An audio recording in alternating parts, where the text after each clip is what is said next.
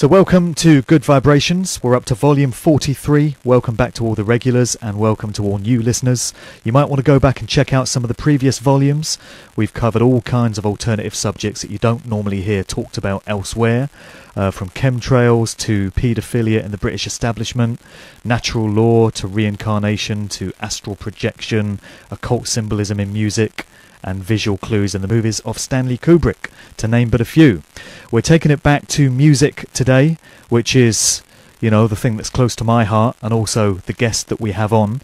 And we're chatting with author and researcher and fellow lifelong music fan and LA dweller, Dave McGowan. Welcome along, Dave. Well, thank you for having me. So, you, of course, are the writer of the series of web articles that were titled Inside the LC, The Strange but Mostly True Story of Laurel Canyon and the Birth of the Hippie Generation. And we've now got the book, which has just been launched, Weird Scenes Inside the Canyon, all about the community, the neighborhood in Los Angeles of Laurel Canyon, and some of the stuff that has gone on there in music legend and music lore. So, do you just want to start out by telling us what first put you on the path to examining the activities at Laurel Canyon from back in the day? Back in the day? It was entirely accidental. I've gotten, people that have followed my interviews have probably heard this story way more times than they want to, but, basically I've been, a researcher and blogger, whatnot for, since going on 20 years now, since I think my first website went up in 1997. My first book was published in either 99 or 2000. Okay. I've been looking in the dark corners of the conspiracy world for quite a while now, and I'm pretty familiar with a lot of rather dark and ominous topics. Sure. And stumbling upon Laurel Canyon was entirely accidental. I grew up here. I've lived here my entire life. I was born in 1960, so I was a very young lad when all of this played out. I had no awareness of it at the time, but I was geographically right here in the area while it was playing out, but had no awareness of it at all. And anyway, back in 2007, 2008, my daughter had gotten me a copy of Michael Walker's book, Laurel Canyon, which had just come out, brand new in 2007, which was really the first mainstream treatment of the Laurel Canyon scene. And I was very interested to read it and took it with me when I went on vacation with the idea that I was going to get away from all of the stuff that I normally, look into in my day-to-day life. I kind of wanted to just escape all of that and turn off my brain and just kind of roll the clock back. And, I figured this would be the perfect light, beach reading, just, conjure up all these great memories of all this music that really provided the soundtrack to my early years, and it didn't quite work out that way. It was, it just was, going to be the perfect escapist entertainment for a vacation. And instead, what I found was that all these alarm bells were going off, and I just could not get through the book quick enough, and just could not wait to get back to my computer and back to somewhere where I could start ordering books and accessing more information on this topic. And, that eventually led to what was initially I envisioned as a very short series of web posts, just kind of an interesting diversion from whatever it was I was working on at the time, which I don't even remember what that was. And instead, it just kind of took on a life of its own, and almost immediately started finding an audience, far beyond anything else I'd ever done, any of the other topics I'd ever tackled previously. This one really seemed to resonate with a lot of people, and and so it just grew and grew and grew, and I started getting feedback from people, and people were saying, hey, have you read this article? Have you read this book? Have you checked out this website? And so with a lot of help and feedback from my readers, it just continued to grow and grow and grow into something that I had never really initially envisioned. And then it eventually reached, book length, essentially, and then I started getting publication offers. Eventually got 3 of them, the first 2 from U.S. publishers who both of whom I just did not really get a good vibe from. You know, I mean, I was very skeptical that any publisher would really handle this material in the way that I thought it should be handled, and you know, I have a hard time turning over control of my material to anyone else, which is why I've been very comfortable working on the web, because I have complete editorial control of my material, you know. Oh, yeah. And so I was very skeptical, and I passed on the first two offers, and then ultimately got one from a publisher over on your side of the world in London, Head Press. So now it is a book. And it is contains everything that was in the original series and a whole bunch of additional material. Just lots and lots of a new preface, a new foreword, I think 5 new chapters, a new epilogue, a bibliography, an index, and various augmentations of some of the existing chapters. So Okay. it is the very same story, but greatly expanded and augmented now. And a couple people actually have not realized that I'm the same person that wrote the Inside the LC articles, and have kind of accused me of basically stealing. Hey, didn't you steal this story from that guy on the internet? So the crux of the story is looking at the hugely disproportionate number of artists, music artists and groups that congregated in the Laurel Canyon community towards the end of the 60s, and this is what was termed the counterculture, sort of anti-establishment, birth of the hippie movement, basically. And as I say, there was just a huge number of artists that, for one reason or another, just seemed to flock to that area, whereas legend and lore has it that the hippie movement was birthed up in San Francisco, in the sort of Haight-Ashbury area of that city, which is not really the case, is it? No, it's not. That's one of the strangest things about this story, is that it's only very, very recently, like I said, you know, Michael Walker was really the first one to do a book-length treatment, and there's been a few others, Canyon of Dreams by Harvey Kubernik, and Hotel California by Barney Hoskins, and some of the work by like John Einerson and Richie Unterberger and Barry Miles have touched on it, but still to this day, it's a very downplayed, the whole Laurel Canyon scene. And whenever virtually anyone thinks of the 60s and the hippies and the flower children and that whole music and countercultural scene, their mind immediately goes to Haight-Ashbury, which is, you know, viewed as the birthplace and the spiritual center of the whole hippie movement. And yeah, that's one of the great myths, because it actually began down here a couple of years earlier and was a much, much bigger scene, just spawned a mind-boggling number of bands and solo artists that, I mean, far more than San Francisco produced, you know, and it was here that, you know, the hairstyles, the clothing styles, you know, all of the things that would become the trademarks of the hippies and the flower children all actually began here. And that, you know, even that aspect of the story is really unknown by even people living, you know, like me and all the people that I grew up with. You know, most people in LA, even LA natives do not realize that you know, there was this hugely influential scene here that actually preceded the parallel scene up north. Yeah. The famous Scott McKenzie song should have maybe been called "If You're Going to Laurel Canyon, Be Sure to Wear Some Flowers in Your Hair," and not San Francisco. That would have been good. It really, yeah. I mean, because, you know, I mean, there was this whole vibrant scene there, and, you know, just an amazing array of bands. You know, everyone from the Byrds, Buffalo Springfield, Frank Zappa and the Mothers of Invention, Arthur Lee and Love, the Mamas and the Papas, the Turtles, the Monkees, the Beach Boys, Three Dog Night, Captain Beefheart, various bands that Graham Parsons put together, International Submarine Band, Flying Burrito Brothers, a whole bunch of them that I'm leaving out because it's impossible to remember them all. I always leave out a whole bunch of them. Steppenwolf,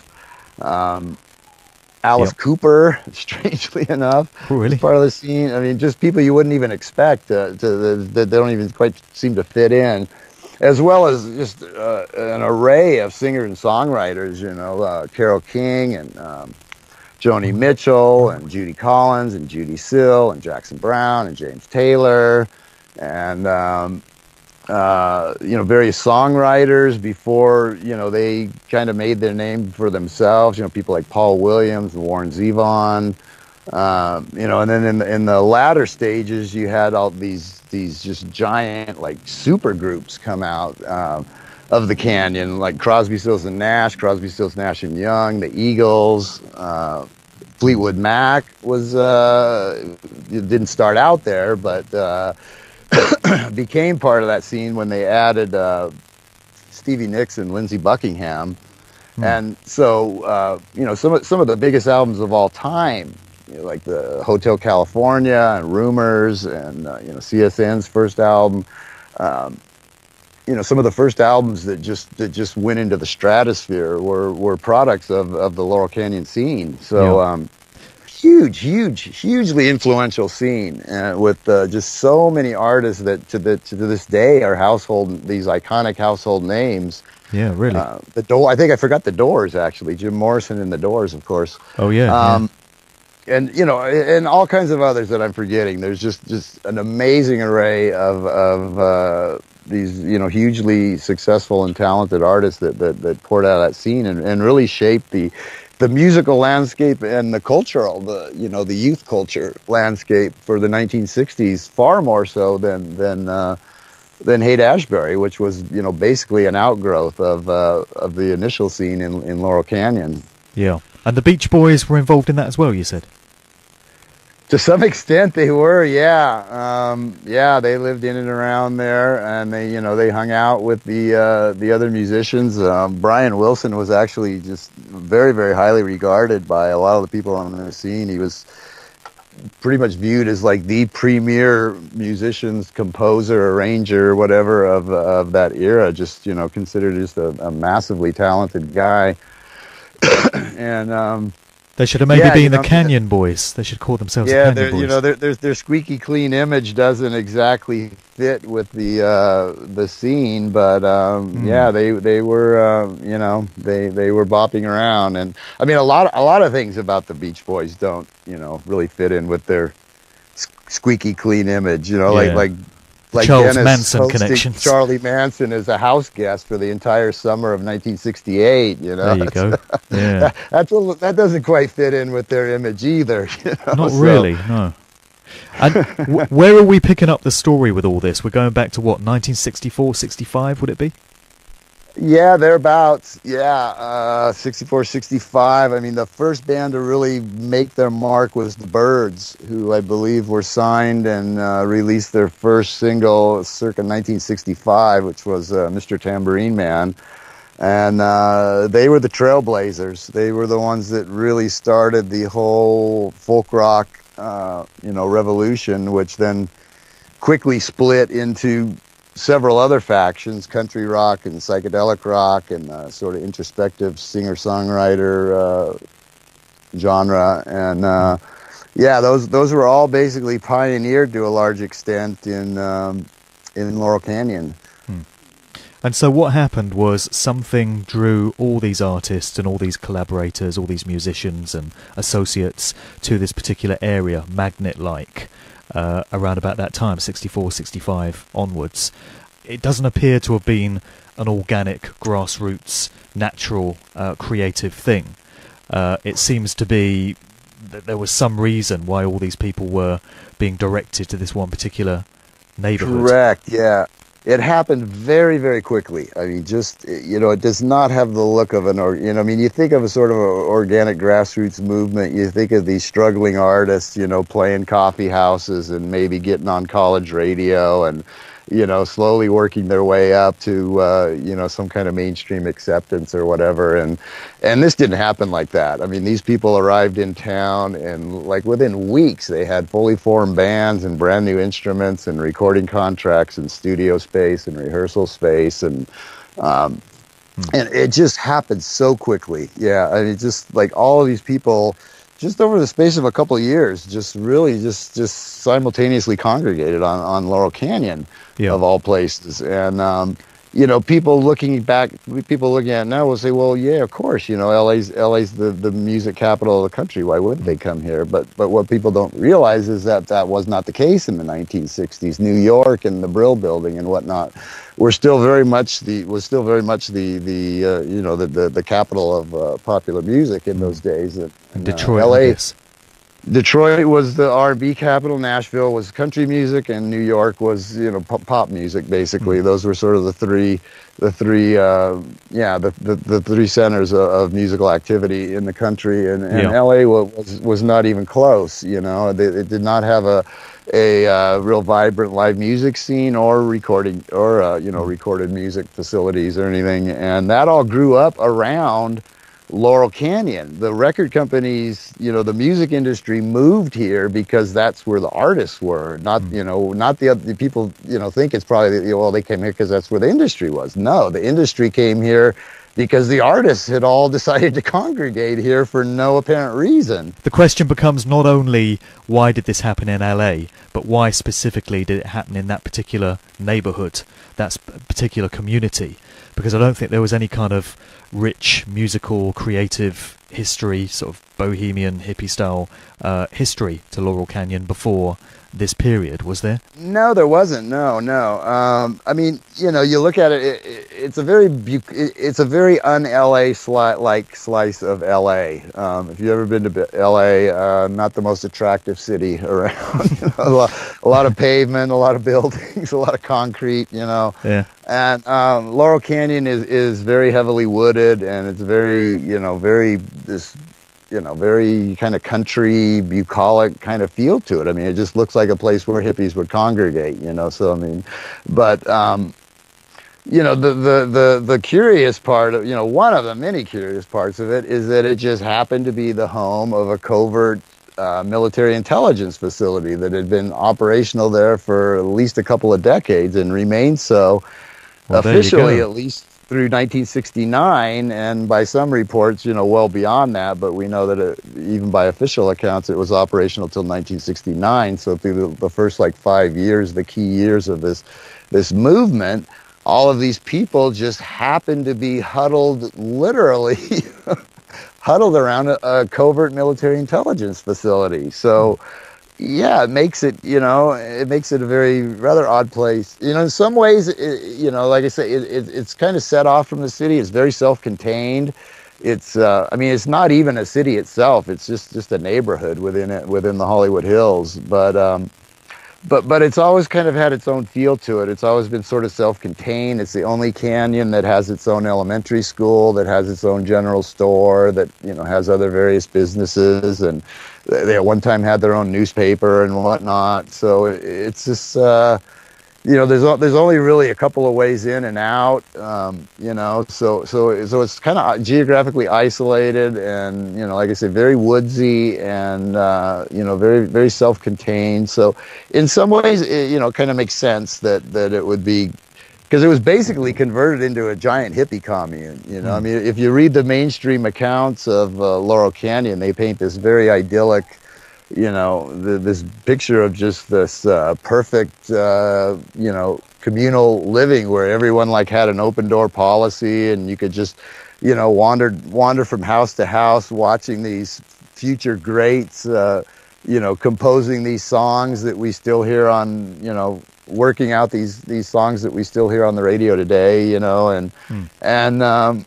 so, in some ways it made sense, but in other ways it really didn't make sense at all that everybody should just suddenly find themselves in this tiny little isolated geographic area of Los Angeles that happened to house a covert military intelligence facility. Well, there you go. That's what's going to raise alarm bells with a lot of people, And that was the first thing that raised alarm bells with me when I was reading Michael Walker's book. Yeah. And he just threw that out as an aside, I mean, literally, it was in one sentence in parentheses. He was talking about something else that, this didn't really quite fit the peace and love vibe that the canyon was known for. And then in parentheses, he throws in, also not quite fitting the vibe was the covert, you know.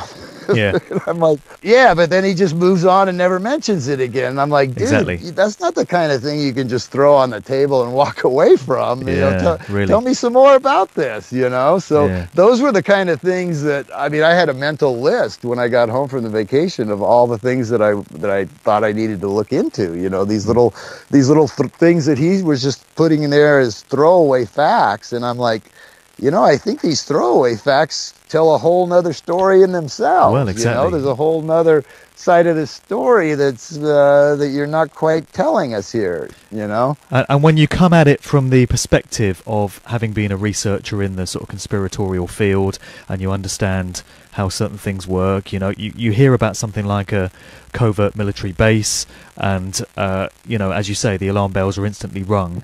And I know that you've done a lot of research into the family backgrounds of a lot of these key musicians, and there's some very interesting things that you can dig up there in terms of what their families did, what many of their fathers did. The most famous example would surely have to be Jim Morrison's father. Absolutely. Jim Morrison of the Doors. You don't find a stranger juxtaposition than that one, I don't think, between father and son. Exactly. But my background definitely helped. I'm kind of a walking encyclopedia of conspiracy facts and figures. Walk us through the Jim Morrison connection first, and then we'll look at some of the others as well, some of the more interesting Jim ones. Morrison, definitely one of the most unlikely rock stars.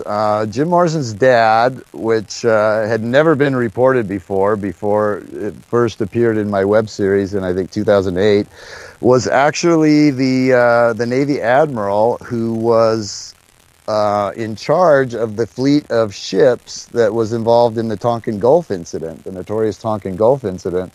He was actually the commanding officer of those ships, and as listeners may or may not know, that was, of course, the incident that led America directly into a ground war, a very bloody and prolonged ground war in Southeast Asia. You know, we had already been involved before that, but that was what provided the justification to introduce ground troops and turn it into a complete bloodbath. And, you know, it's been all but officially acknowledged that the incident likely didn't even happen. You know, that the ships never actually came under attack, and you know, that classic false flag. Classic false flag, and the classic false flag was orchestrated directly by Jim Morrison's dad, and almost simultaneous with him emerging out of Laurel Canyon as this fully formed icon of the anti-war crowd. Exactly.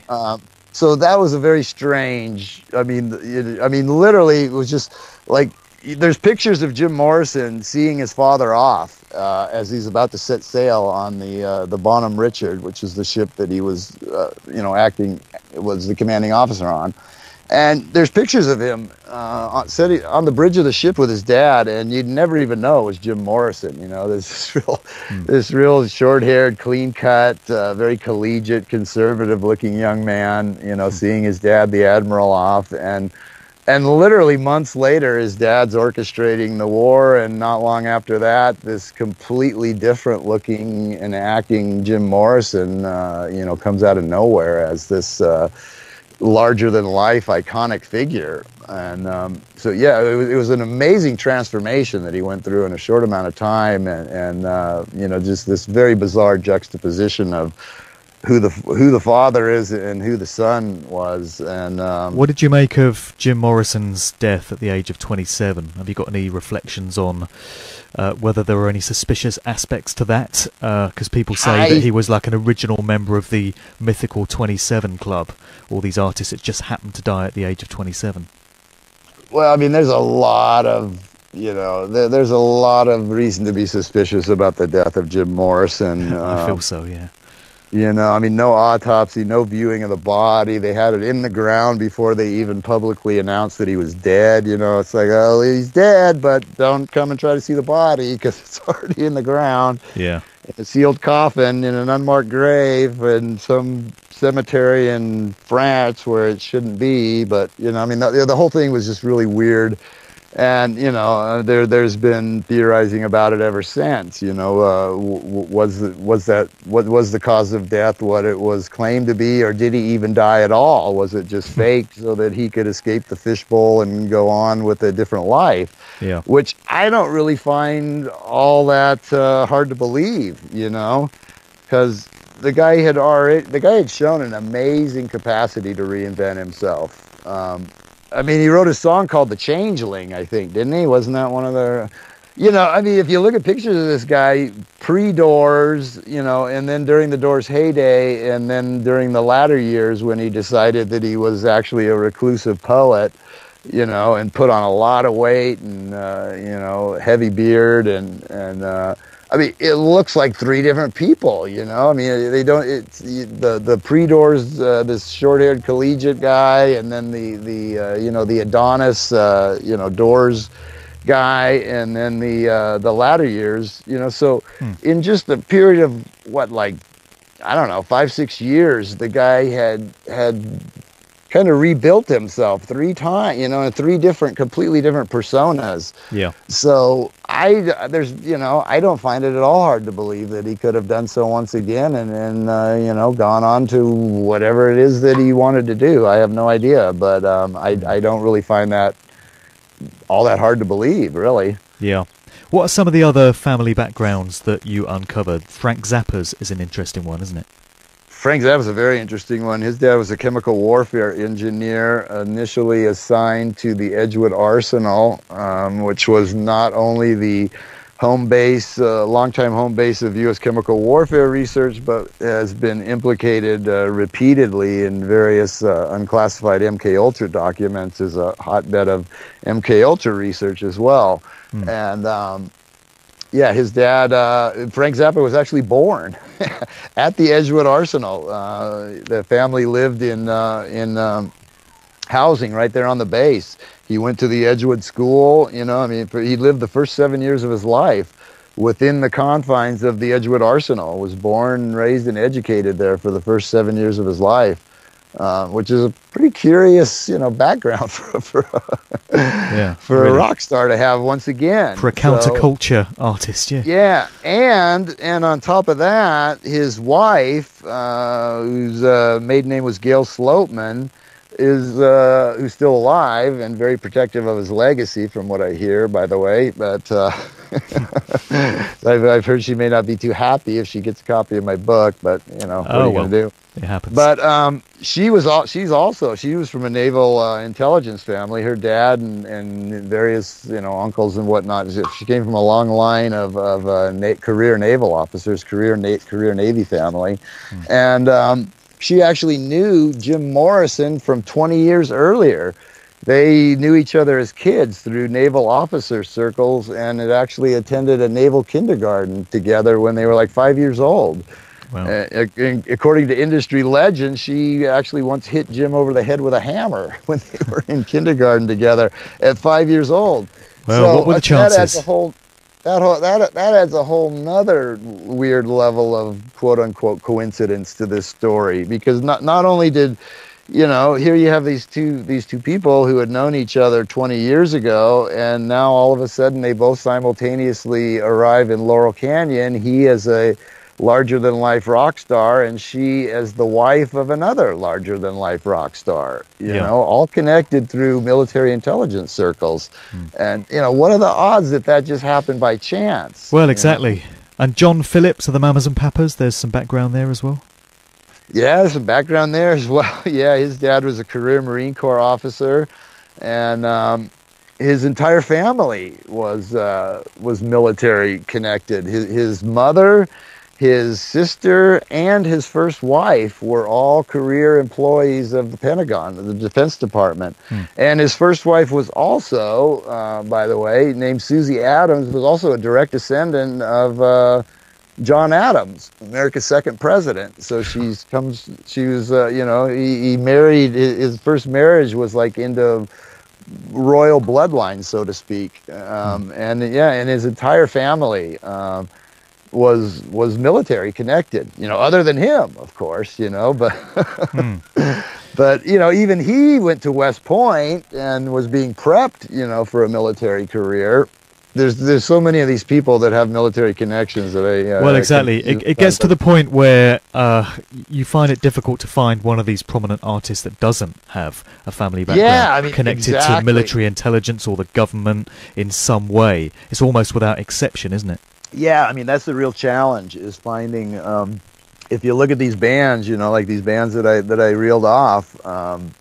The people who were viewed as sort of the leaders, the creative force, or who emerged as the biggest stars from those bands, like David Crosby from the Byrds and Stephen Stills from Buffalo Springfield, and Frank Zappa from the Mothers of Invention, and Jim Morrison from the Doors, and John, on and on and on. You go through the list and you find repeatedly that that they are sons and daughters of career military officers or intelligence operatives. Like time and time again, it's pretty remarkable, and even where there's not explicit information available, explaining who these parents were, because sometimes it's kind of covered up and swept under the rug, so to speak. But even where there's not explicit recognition that they were in fact military people or military intelligence people,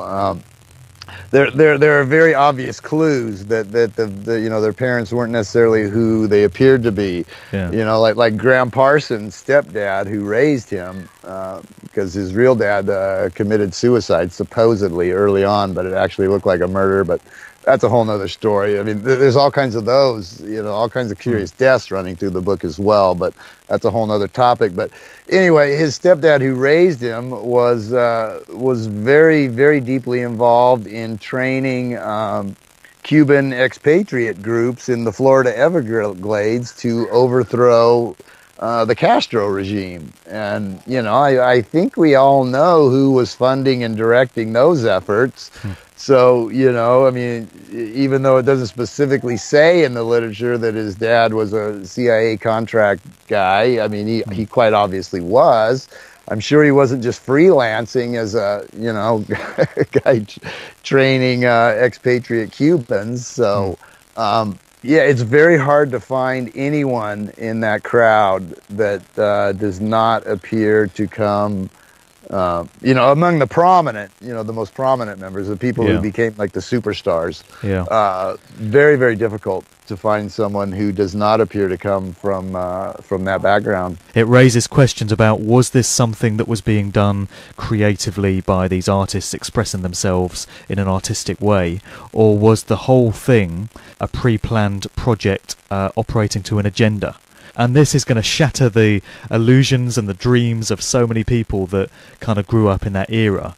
Those of us that weren't a part of that can only reflect on how difficult it must be to kind of embrace the suggestion that it might not have been all that it's been presented to us as. But the evidence would appear to suggest that that could well be the case.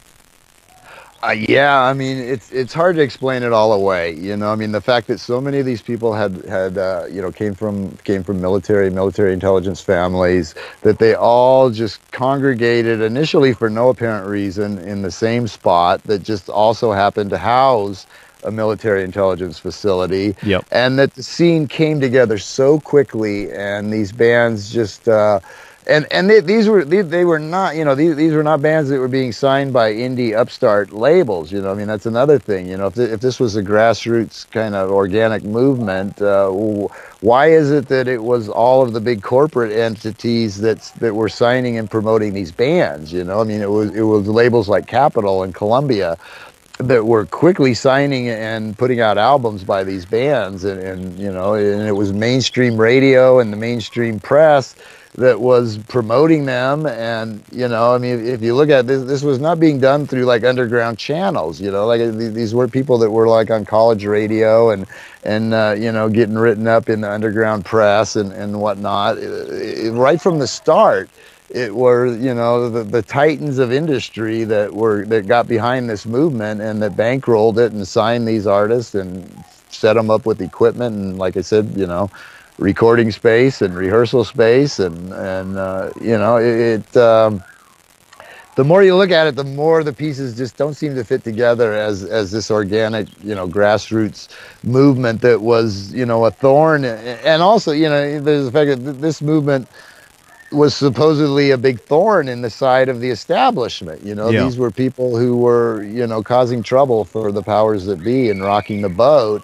And yet all of the people that were behind, all of the money that was behind them was corporate money, and all of the tools that the state had at its disposal to silence these people or intimidate them in various ways, they opted not to use. Which is another thing that doesn't really quite fit. Is why, when there was a draft going on and the majority of the people making up this scene were young draft age males, were none of their careers in, or their fans were getting drafted left and right from all across the country, right? But not one of these people had their career interrupted, and there was a military draft in effect throughout the years that this scene played out, which is supposedly why the scene was playing out to begin with, as a response to the war and whatnot. Maybe they were doing their work unbeknown to them. They were doing a different kind of work for the system. It seems that way. I mean, it really does, and the fact that the police, gave these people a free hand, despite the fact that they were, not only openly using, but openly promoting, and at times wholesale trafficking drugs through the area, and yet the police pretty much turned a blind eye to all of that. So there are certainly ways that the state could have stepped in and made trouble for these artists, if these artists were in fact causing trouble for them, and it would not have required any heavy-handed approach. All it would have required was was not letting them skate by on their draft notices, which repeatedly happened. I mean, they received draft notices, but they all managed to get deferments in various ways. And it's always written off as, he got a deferment, but he didn't take a shower for a couple of days, and he went into the draft board and acted crazy, or he did this or that. And I mean, come on, every kid in the country was pulling that shit in the 1960s, trying to avoid the draft, but it didn't work for them, but it always seemed to work for these guys, repeatedly, time after time after time. They managed to avoid the draft, and they managed to avoid getting arrested or serving any time for their numerous, criminal offenses that they were known to be committing, quite openly. So, so there's a lot of problems with the view that this was, an organic movement, and a movement that was positioned to the status quo. So this leaves the suggestion that it was an exercise in social engineering and sort of mass mind control of the public, and particularly young people, the young people that will be following these bands and these artists. And I think the idea was to get young people tuning in and dropping out, so to speak, because this went hand in hand with LSD culture that seemed to kind of coincide with this whole movement. Timothy Leary and everything that he was doing. He's admitted that he was a part of the CIA, working for the CIA. And the idea seems to have been to get young people who might otherwise have been objecting to the Vietnam War and going on protest marches and all of this, instead just becoming hippies and chilling out and getting groovy and listening to this music and getting stoned. Yeah, exactly. And Leary was actually there in the earliest years of Laurel Canyon. Had a home there for a while, and what was involved. And I mean, his whole ethos was tune in, turn on, drop out. And I mean, the hippie ideal really, basically what the message from the hippies was basically, you can't fix the world, so the best you can do is kind of create your own, and go off and create your own little commune, create your own little slice of paradise, and don't worry about what's going on in the rest of the country, the rest of the world, which is fine for your little group, but that's not the way to affect real social change in society, by withdrawing into your own little your own little meditation group or whatever. And that was basically the message, just drop out, You can't fix it. Just drop out and create your own little ideals community. Great way of disengaging large numbers of young people from activism. Exactly. That is the way I see it. I mean, the way we're supposed to see it is that the hippies were the activists, but I see it as a way to absolutely to sabotage activism. Yeah. And at the same time as all these music artists hanging out in Laurel Canyon, there were a bunch of up-and-coming Hollywood, or Hollyweird, as some people call it, actors that were hanging out there as well, I believe. Was that the likes of Dennis Hopper and Peter Fonda? Would it be people like that? Correct. It was the what are generally termed the Young Turks, which was Peter Fonda and his I guess you could call them Turkettes, Jane Fonda and Bruce Dern, Jack Nicholson. Who else was kind of part of that? I know I'm forgetting people. Sharon Tate was one of them, and just sort of this young posse of hot Hollywood up and coming actors who later became these huge stars, and they were also very much a part of the Laurel Canyon scene. In fact, Peter Fonda, I'm sure most people don't know this, but Peter Fonda felt himself so much a part of the scene that he actually recorded an entire solo folk rock album of his own folk rock tunes, which probably mercifully was never released. So I couldn't really tell you how good it was. But they were very much a part of the scene, and a number of the kind of cult films, these sort of strange films from the 60s, like Easy Rider and The Trip and The Monkey's Head, were very much products of Laurel Canyon and the various characters, the intermingling of the rock stars and the young actors who all kind of hung out together and partied together and worked together, in various ways. I mean, Easy Rider was very much a Laurel Canyon movie. The two key figures. Dennis Hopper is basically playing David Crosby. His character is modeled on David Crosby, and Peter Fonda's is modeled on either Graham Parsons or Roger McGowan of the Byrds, depending on who's telling the story. And all of most of the music was all provided by Laurel Canyon bands, Steppenwolf and whatnot. And very closely tied. Love that movie, so iconic in so many ways. Very closely tied to the scene. The Trip, which is supposed to be a cinematic version of an acid trip, actually filmed in a home in Laurel Canyon. And the movie The Head, the Monkees movie Head, actually also very closely connected to that scene. And both of those, by the way, I don't know how many people know this, but both of those movies, The Trip and Head, were both written by Jack Nicholson, strangely enough. I'm sure a lot of people don't know that. I didn't know that. That he began his career, as a screenwriter of these sort of psychedelic, trippy hippie movies. And I think both Head and Easy Rider featured a young Tony Basil, who went on to do Mickey years later. I think she was in both those movies. I did not know that. I mean, obviously Jack Nicholson was in Easy Rider as well. He was very much a part of that scene, and all of them as well. Crazy. There's more connections there. Sharon Tate's dad, Lieutenant Colonel Paul Tate, U.S. Air Force intelligence. Dennis Hopper acknowledged before his death that his dad had been an intelligence operative all the way back to the OSS days. The pre-CIA. His dad was a career intelligence operative. He acknowledged it himself. And Peter and Jane Fonda's dad did Navy intelligence work. Henry Fonda did Navy intelligence work during World War II, and he was connected to through marriage. He was connected to very high-level members of the Mussolini regime and to the Rothschild family, actually. So Henry Fonda may not have been the warm and cozy liberal that we.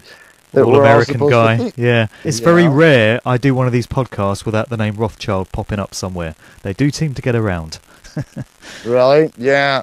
Well, every conspiracy meme pops up in this story, whether it's the Rothschilds, the Rockefellers, I don't even know where to begin. You know, they're all Skull and Bones is in there. Bruce Dern's Oh yeah. uncle, I believe, was a prominent Skull and Bonesman, and his step parents were Eleanor Roosevelt and Adlai Stevenson or something. He had deep political connection, or has. He's still alive. You know, so again, you know, virtually every one of the Young Turks, you know, you can find the same curious, you know, deep political and intelligence connections, and yeah, all these names that, you know, that are sprinkled throughout the conspiracy community, they pop up over and over and over again. You know, didn't you say one of the prominent studio producers for many of these musicians was called Paul Rothchild? I think you said that in another interview. Paul Rothchild, yeah, spelled without the S. So we don't know if he's a bona fide Rothschild, or if he's adopted the name, or if he's not. According to all official accounts, he was not a Rothschild, but you know, I wouldn't rule it out. You know, I mean, I don't make that claim in the book because, according to all official accounts, he is not a Rothschild, and the name is spelled differently. But that doesn't always mean you know that you can't always rely on that, as I've, you know, pointed out in a recent interview. You know, the current topic that I've been working on is the Lincoln assassination and John Wilkes Booth, and recently found out that Claire Luce Booth, who spells the Booth on her name with an E, and you know was obviously a very you know, very widely regarded as an intelligence operative, as was her husband Henry Luce, who founded Time and Life and Sports Illustrated and I don't know what else. You know, very much regarded as a CIA couple, and he was Skull and Bones as well, actually, Henry Luce, and you know, I found out very, very recently that, lo and behold, she is actually a descendant of the very same Booth family as John Wilkes Booth, but her branch of the family added the E onto it many generations ago to try to conceal that fact, so that she would not be connected to it. So it's not unheard of. It's not unheard of for these people to, you know, to use different variations in spelling in their names and stuff to throw people off the scent. But do I have any concrete evidence that he was, in fact, a member of the, you know, the Rothschilds? No, I do not. Yeah. But, you know, it's possible. That's I remember John C. Reilly's character in the movie Boogie Nights, the Paul Thomas Anderson movie, was Reed Rothschild. He played a porn star called Reed Rothschild, without the S again. So that was an interesting choice of name for that movie. I couldn't help thinking. Yeah, I saw that movie. I don't remember that movie was basically a you know, Hollywoodized version of a brutal quadruple murder that occurred in Laurel Canyon, you know, on Lookout Mountain. You know, the story's told much more literally in the movie Wonderland with Val Kilmer. But yeah, the Boogie Nights contained a very, very stylized version of it, and yeah, that was one of the you know, and as I said earlier, that's another thing that doesn't quite fit with this scene, is all of the violent deaths that were so closely associated with it. And well, yeah, I mean, the Sharon Tate murders are obviously the ones that spring to mind straight away. Those are the two, you know, prime examples. Was the you know, the 5 victims murdered on Cielo Drive that actually occurred in Benedict Canyon, a few canyons over, but virtually all of the people involved, both victims and perpetrators, were very much a part of the Laurel Canyon scene. You know, Folger and Frykowski were actually living on Woodrow Wilson Drive, right across the road from Mama Cass's house, and Jay Sebring was very closely tied to the scene. He was the guy that was credited with creating Jim Morrison's iconic hairdo, you know, his Alexander the Great hair. And he was a business partner of John Phillips. And, you know, Sharon Tate frequently hung out in Laurel Canyon she was friends with Mama Cass, and John Phillips was known to be a frequent visitor to their homes. And so all of the people, although the murders occurred in Benedict Canyon, all of the people, you know, and Manson and his followers were Laurel Canyon regulars too. So very closely connected. And then the second one was the quadruple Wonderland murders, which occurred right in the heart of Laurel Canyon. So those are just the two most notorious acts of violence that were very closely associated with that whole scene. Yeah, There it's were all very very, very strange. many others. Yeah. What happened to the whole Laurel Canyon community then as the 60s turned into the 70s? Did it just kind of dissolve and disintegrate and everyone gradually moved away and started sowing their musical seeds elsewhere? I mean, how did it all Yeah, kind of break down and dissipate? just sort of started to dissolve. It would appear like in the mid '70s. For one thing, cocaine came flooding in there and just really changed the whole vibe of the canyon. Um, from the communal pot smoking hippies to these frenzied, insane cokeheads, and really, according to various accounts, really kind of just destroyed the whole vibe that had been there. Hmm. I don't know if that's the principal reason. I think there was probably a lot of reasons. It had served its purpose, and everyone kind of moved on basically. But yeah, it really had its heyday through the late '60s and into the early '70s, and by like the mid '70s or so, it was pretty dead. Yeah. And one of the big problems is that this started out as a club scene, in '65, '66, '67. Um, these bands that were living in Laurel Canyon were regularly pouring out of the canyon on the evenings down onto the Sunset Strip to play all these clubs, which just popped up like mushrooms. In the late 1960s, you just had all of these clubs just popping up out of nowhere. The London Fog and the Whiskey and the Kaleidoscope and Pandora's Box and Beatolitos and just on and on and on. Many long forgotten now. And but what happened is that basically from the Monterey Pop Festival on, which was in 1967, I believe, which is really what kind of introduced this whole Laurel Canyon sound and the British invasion and San Francisco sounds to the rest of the country. And from that point on, these bands were too big to play the clubs. Hmm. And they very quickly went from clubs to, much larger venues to, venues like the Forum and the Sports Arena here in LA. And, by the time, like I said, these just monster super groups like the Eagles and, Crosby, Stills and Nash and Rumors era Fleetwood Mac and whatnot came along in the early '70s, they'd become so big that they were playing like sports arenas, like 100,000 seat. They had gone from these small intimate clubs to 100,000 seat arenas over the course of just like 5 years. Yeah.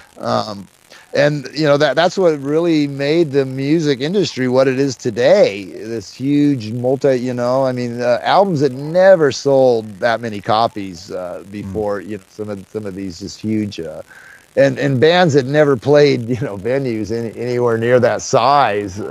So in a very, very short period of time, the Laurel Canyon scene really changed the whole commercial face of the music industry, and they'd basically outgrown that entire scene.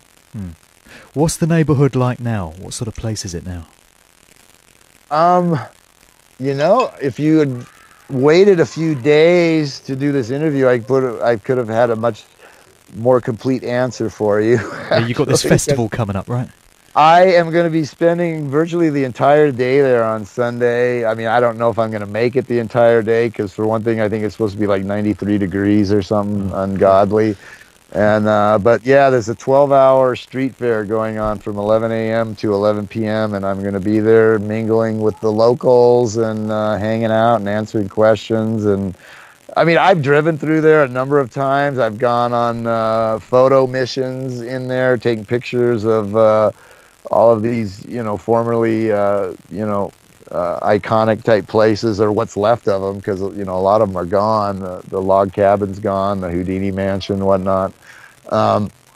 So I've spent time there. I've been through there. I've taken pictures there. I've walked through that and whatnot, but I've never really really kind of hung out for any, like spent a whole day there and mingled with the locals and whatnot. So Does it I still don't know, have a maybe reputation for being sort of bohemian and kind of, hippie-ish in its very feel? much, very much so. The people, this friend of mine who's a local artist who actually lives there is the one that invited me to participate in this, and she introduced me to the couple of the organizers who look like they're straight out of 1969. One of them's known as Hippie John. That's his name, Hippie Mm, John. That's what everybody calls him, apparently. yeah. And so, yeah, they kind of still think of themselves to some extent as Latter-day hippies.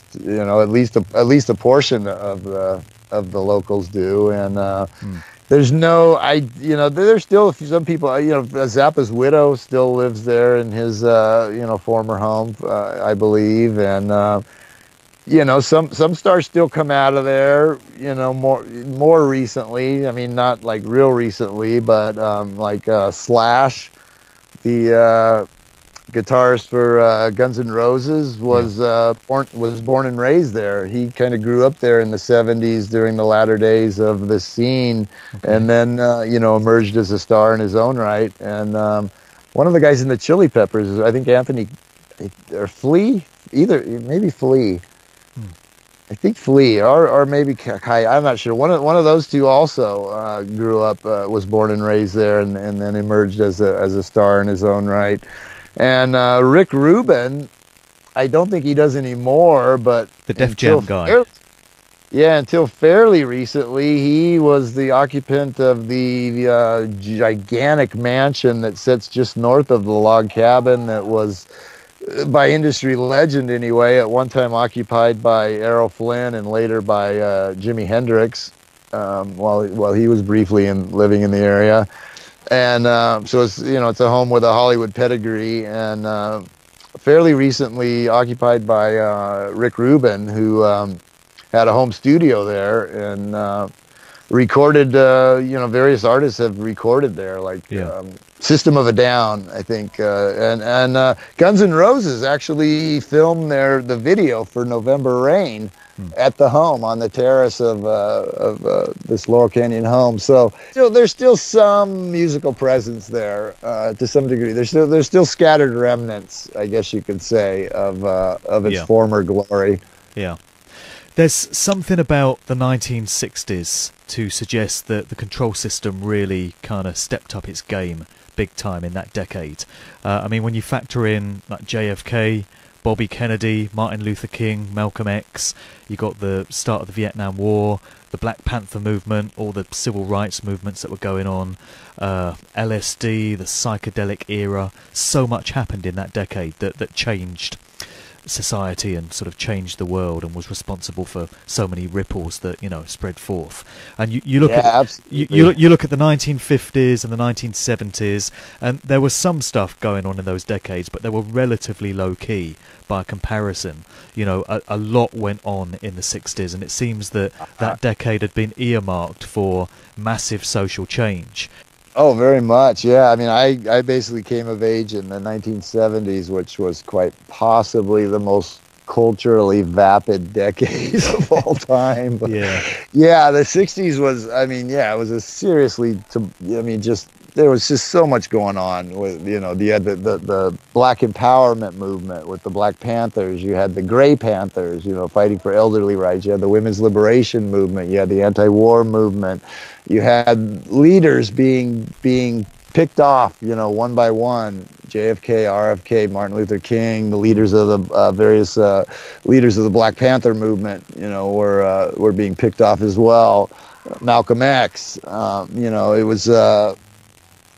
It was a very chaotic, tumultuous time where there were all of these forces seemingly working to affect, major social changes, and all of that kind of got eclipsed by the hippies/flower children, and that most people now, that is the prevailing image that they have of that era. The hippies kind of symbolize all of that to most people. Whereas from my point of view, the hippies were put in there to really derail all of that and distract away from it. And it worked because, people now, that's what the anti-war movement and the hippies are one and the same in most people's minds, and a lot of the other movements are just all but forgotten. And, they just kind of came along and just sort of became the new face of the 60s, and everything else kind of got pushed to the side. How do you think it is that the events and the happenings and the people of Laurel Canyon pretty much flew under the radar for the best part of 40 years, because you mentioned the book that you read on holiday, and that kind of spurred you on to do your research, which was around about 2008, I think. So that was like 40 plus years after the scene was in its heyday, and it pretty much flew under the radar in all that time. And now you've resurrected a whole load of new interest in it, and people are joining dots and making connections and saying, oh yeah, we can see how this all fits together now. But nobody seemed to be doing that for 4 decades. It really flew under the radar, this whole thing. It really is odd, isn't it? The Grammy Museum right here in LA, in conjunction with the Getty Museum, is just now, as we speak, they are staging an exhibit on the Laurel Canyon scene, first time ever.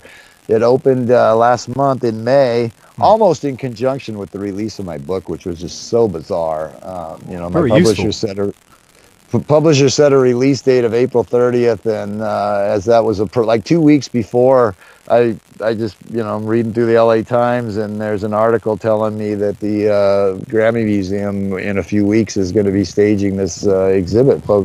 And they have quotes from, the people, the directors of the museum and whatnot, saying, we've looked at all this other stuff, and we thought it was time to focus some attention right here on our own backyard. And I'm like, well, yeah, why did it take you 45 years to do it? Yeah. So, why has this story laid dormant for so long? I mean, from, the mid-'60s to up until 2008, it was almost completely untold. Even the mainstream version was unknown, and certainly my version was, completely unknown. But even the mainstream version had been swept under the rug for, almost half a century. That's very strange. That's just very bizarre that it took so long for anyone to pay any attention to this hugely influential scene that had played out. We seem to be living in an era of truth. Truth is just coming to the surface now in so many ways about so many things that have been hidden for so many years. You've got people speculating on new theories of who may have shot JFK. I mean, here in the UK, I know I've been talking with you on the email about this. We've got this whole scenario, this whole fiasco involving Jimmy Savile. I'm sure a lot of folk in the US probably don't even know who Jimmy Savile was. And, he got away with it for over 50 years, but it's all anyone's talking about here now. The whistle is blown on him, his name is dirt, and that's how long it took for the truth to come out. But it does seem to get there in the end. It may take 40, 50 years or more, but the lid is being lifted on so much now that's been hidden. To some degree, yeah. I mean... there's more to come, surely. Yeah, some of it is just like beating a dead horse to me. I don't know how many more details of the JFK assassination could be, dredged up at this point. You could fill an entire library with books, challenging the Warren Report and blaming it on everyone imaginable. Which is one of the reasons that I'm focusing on Lincoln, because, in comparison, there's been 150 years for people to look at Lincoln, and yet who talks about Lincoln? You can hardly find a critical analysis of the official Lincoln story, but JFK, my God, that's been beaten to death for 50 years now, and I don't know that there's a lot, at some point it just becomes muddying the waters in my mind, and I kind of feel the same way about like 911. I think the strongest points of the 911 case were made within the first couple of years, and then since then it's just sort of drifted off into all kinds of speculative stuff about directed energy being weapons and hologram planes and God knows what. I guess with those And, two, they're consistent. JFK and 9/11. Ever since those events, people have been speculating on what may or may not have happened. Whereas the Laurel Canyon story was buried for decades. You know, it's only come through in recent times. Yeah, yeah, JFK was controversial right out of the gate, and 911 obviously also, and you know, anything that happens now is you know, people immediately start dogpiling on it, whether it's the Boston Marathon or Sandy Hook or whatever it is. I mean, there's none of these stories are going to remain buried nowadays, but yeah, so. Yeah, the 911 thing. Yeah, so that is a major difference is that this one, you know, wasn't. It's not like this. The story is now, you know, like just the dirty details are now emerging. It's the entire story is just now emerging after all of these years. So yeah, it's a very strange case. I would have to say it's crazy. Yeah, very odd. And let me ask you, how do you feel about the fact that it's been you as opposed to any other writer that's exposed this story and caused so many people to view that whole sort of era with a new perspective? I mean, it could have been any number of researchers that did it, and it was you. And I wonder if you feel in any way that it was kind of fated, that this was to be your defining work, this was to be what you did with your life, or do you not go in for that way of looking at things? I don't know. You know, I'm very proud of the work that I've done. You know, I mean, when I first started this, when I first reported that you know who Jim's dad actually was, which had been completely buried for 45 years, and no one it had never been in print. And you know, when I first put it out, I got blasted from all directions. People were challenging it, saying, "What's your source for this?" I've run extensive searches, and I can't find any printed reference material to back you up. And I was saying, I know that because no one's ever put it in print before. That doesn't mean that it's not true. It just means that nobody ever put it in print before, you know. And so, you know, I took a lot of heat for that. And then strangely enough, a couple of years later, the admiral, who was still alive up until a few years ago, passed away. And only then, in his obituaries, did the mainstream media finally report that he was, in fact, exactly who I said he was.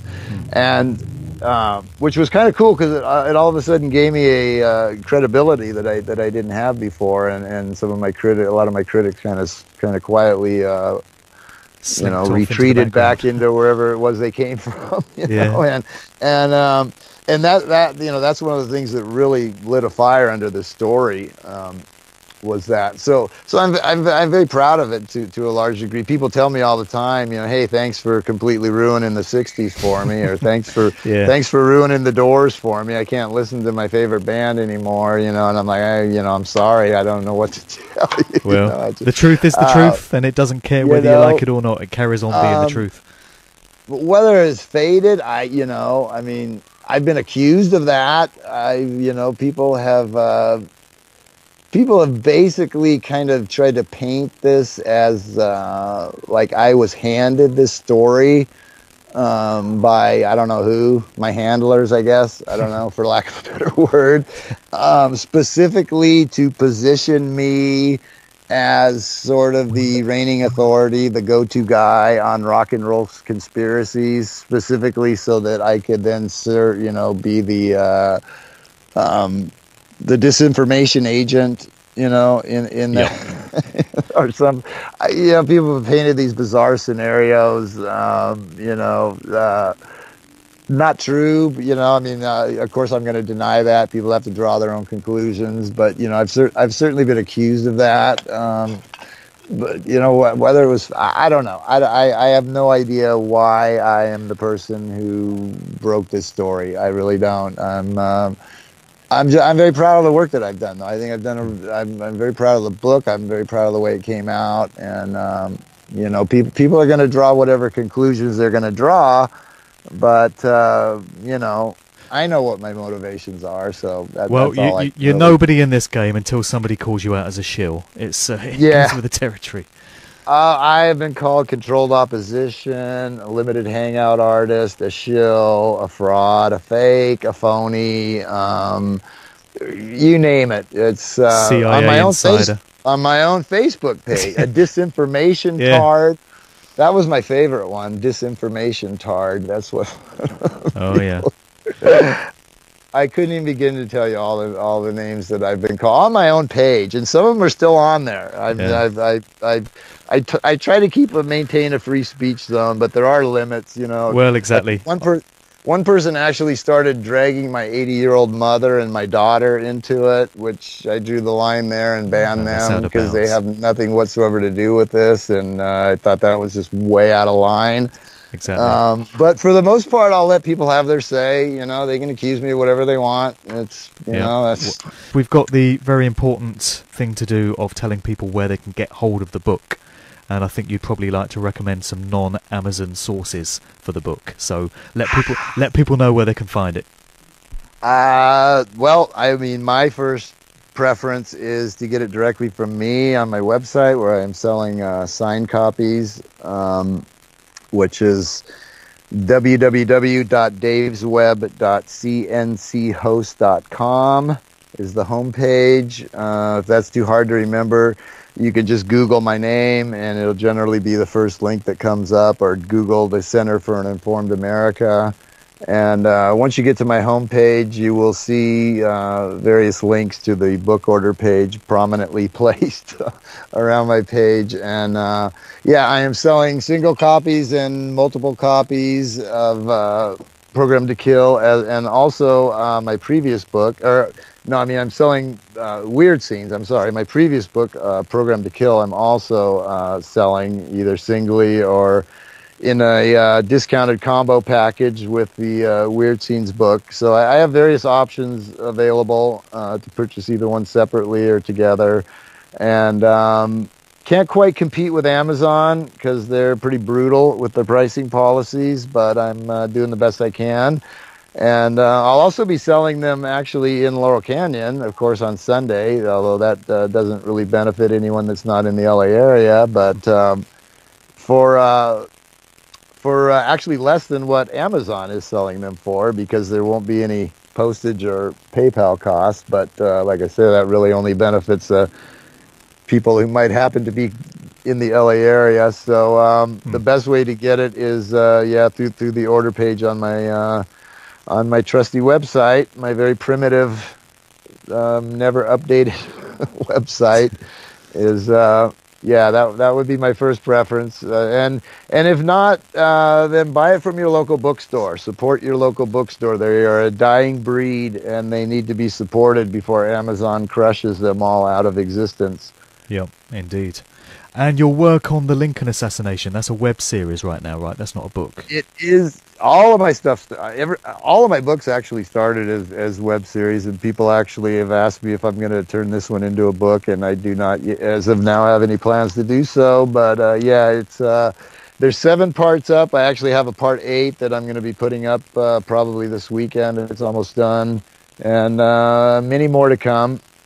And it's a fascinating topic to me because, like I say, it's there's so few people that really know anything at all about the Lincoln assassination. There are people throughout the conspiracy community that can talk to you for days on the minutia of the JFK assassination, but virtually no one that really has any kind of detailed knowledge at all on the Lincoln assassination. And it's every bit as fascinating and every bit as bizarre, the cast of characters and the deaths surrounding it and whatnot. There's so many parallels to.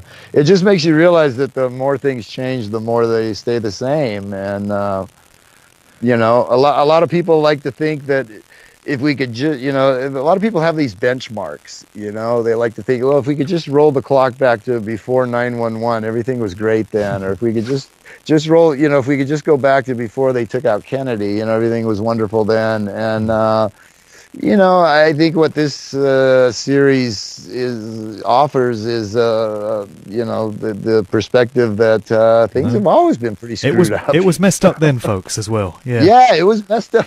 It was messed up well before 911, well before JFK, well before whatever your benchmark is. Yeah.